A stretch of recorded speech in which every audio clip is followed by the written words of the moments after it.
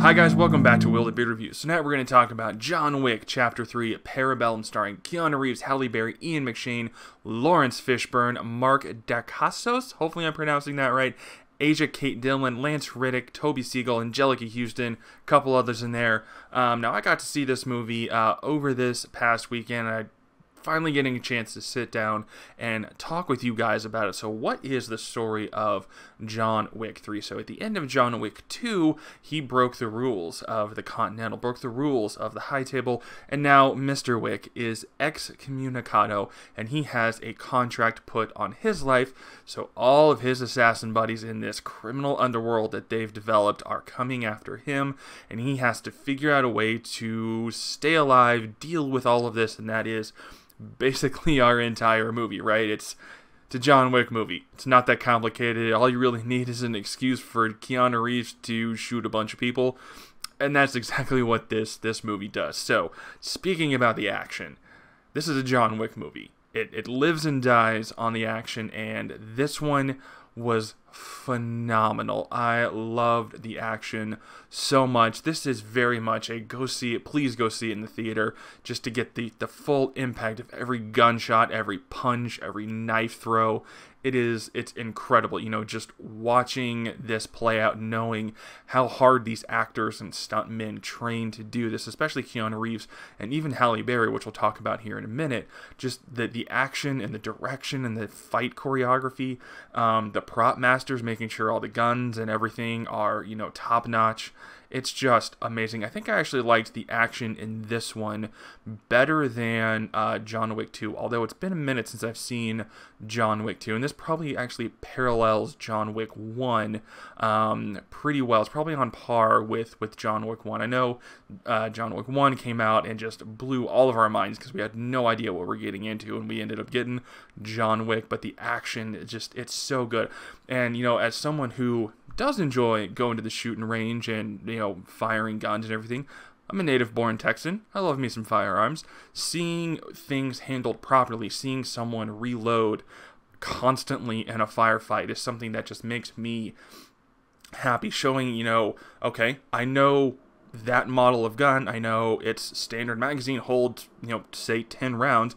He shoots 10 times, boom, he reloads, not shooting 30 times, never reloading, never even seeing him carry a mag or anything like that.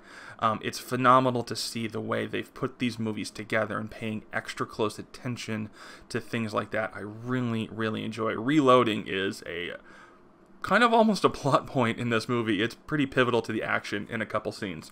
So, action's great. Keanu Reeves. Dude, Keanu is Keanu. You get the performance you expect from Keanu. This was almost the role he was born to play. He gives just the right amount of monotone when he needs monotone, and then he gives just the right amount of inflection and, you know, whatever he needs to in his voice to play off of this role, and it's amazing. And like I was talking about with the action, you can just see him put in the work and put in the time to do this. And if you just go on YouTube, you're already on YouTube, just put in Keanu Reeves Tactical, T-A-R-N Tactical. It'll probably come right up. There are probably a dozen videos of him on a shooting range training hard and being, you know, having great times and being upset with himself because it wasn't good enough. Just seeing the amount of dedication he puts into the stunt work of this is just incredible. New character in this movie, Halle Berry, and I didn't know kind of what to think about Halle Berry going into this movie, but her role is great. I love the part that she plays, and again, just like Keanu Reeves, Google up her at Tactical. There's a couple of videos of her doing training. She put in the work. I think she broke 3 ribs training to do the fight choreography for this movie. That is hardcore. That is amazing. I love, again, just the dedication these actors and stuntmen and everything put into this movie. And I really enjoyed her character.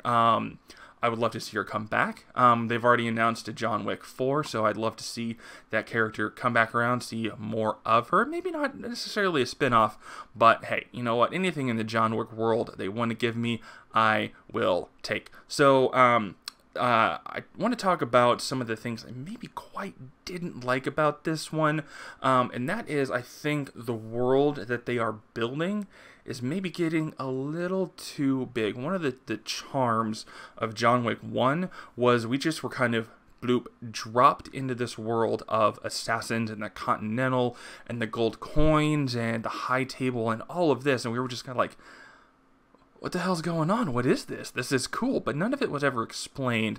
And I think now that we're into the third movie and they're starting to peel back that curtain, or pull back the curtain and pull back that, peel back the onion a little bit, and we can start to see more and more of this world, I think it may be getting just like a hair too big, maybe starting to show some stress cracks, especially with some of the lore and mythology going on in the world, and the high table, and you know, people under and above the high table and things like that. It's not too big yet, but I think it could threaten to get too big past another movie or two, depending on what they do with this. So I think that's something the creators need to watch out for. I still really enjoyed it in this movie. I just don't want it to push itself too far, and it becomes, it's already close to unbelievable, but if you buy into the world, you buy into it. But I don't want it to push into a realm where it's too unbelievable that even if you buy into it, you still have a hard time swallowing it, if that makes any sort of sense. Also, one other thing that's interesting about both John Wick 2 and John Wick 3, there is a lessened emotional engagement going into the movie just based on their stories. So in this one, John Wick is basically just trying to stay alive, which is, you know, he's a survivor, he's doing what he needs to do to survive, which is an emotional ride, right? Oh, he's going to get shot, oh, we got stabbed, you know, everything like that, and to see where, you know, he comes out in the end. But in the first one, the audience had this incredible emotional engagement in the story, and almost rooting for John to kill all of these people because they killed his puppy, and they stole his car also, but they killed that cute puppy, and so the whole movie you're like, yeah, John, kill him. Kill them all. They all killed that puppy. And then the other ones, you're kind of like, yeah, John, kill him because you're the good guy or something. You're the guy we're rooting for. You're Keanu. Kill all those guys. But there's, and while you're still rooting for Keanu and rooting for John Wick, there's not that big emotional drive to almost cheer him on as he's doing it. And that's not to say that these movies aren't still enjoyable. It's just that it's kind of pulling back on that emotional punch to get you, the audience, engaged and on board with what John Wick is doing in these movies. So, a couple things that I'm a little iffy on, but overall, man, this was a great time at the movie. See it in as with a bunch of people if you can. Watching the action and watching people's reactions to the action is just, it just enhances the experience.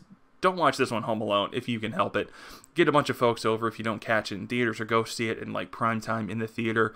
Great show for a packed theater house. So guys, have you seen John Wick? Let me know what you thought on it in the comments down below. Do you agree with my cons? Do you agree with my pros? Everything like that. Let me know everything you think about this one in the comments down below. Thank you so much for watching. If this is your first time here at the channel, we usually talk about comic books, but I saw this movie over the weekend and I really wanted to talk about it. So hit that subscribe button if you want to.